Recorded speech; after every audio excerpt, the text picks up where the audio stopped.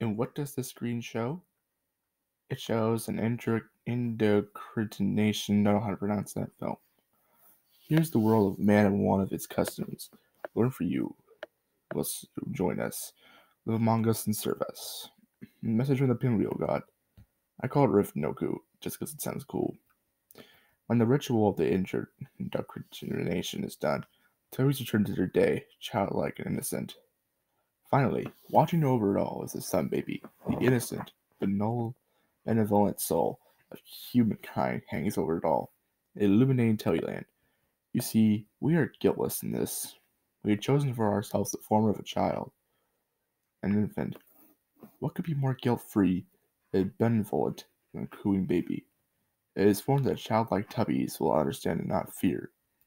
A form used to hide the watchful, totalitarian eyes that peer out from the darkness.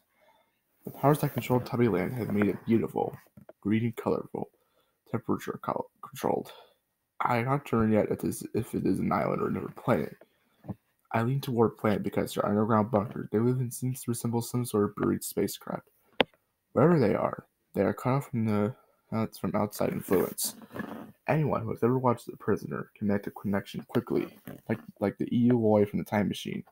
They are kept simple, stupid, slated in a place of vibrant beauty, lambs to the slaughter, the better to devour you with, my dear.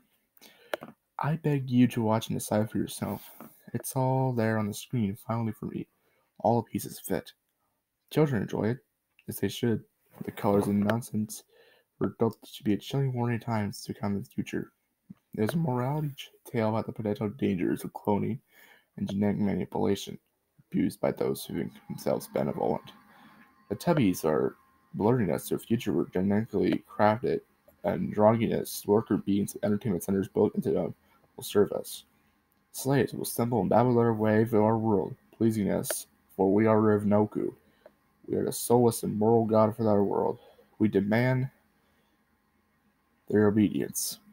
We demand that they perform and dance and work for us. Teletubbies is simply a warning of the encroaching darkness, the chaotic human spirit that ages, fat, bloated, and ripping out the only natural world. No, but in the world, in the future possibly. Teletubbies is about the end of the world.